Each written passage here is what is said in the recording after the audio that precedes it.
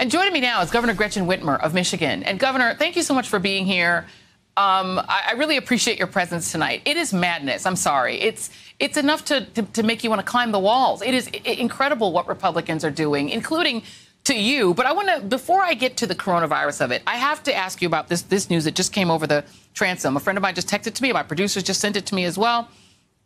In your state, the Wayne County Board of Canvassers failed on Tuesday to certify its ballot count, punting the question of who won the state's most densely populated region to a state regulatory board that doesn't meet until November 23rd. What on earth is going on in Michigan? This is disenfranchisement of black voters. Isn't that Detroit? I mean, what's happening?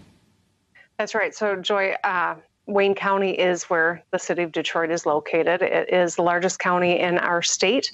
There's overwhelming vote, and these partisans have decided not to do their legal duty, and their rationale is not a legally justifiable rationale. And so it will now get kicked to the State Board of Canvassers, and we'll see where it goes from there. But we are preparing for all sorts of different potential paths that this takes. There's no question that Joe Biden won the state of Michigan. He won it by 14 times the margin that Donald Trump won it just 4 years earlier.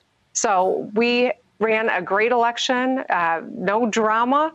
It was fair and safe and secure, and we're going to see this through.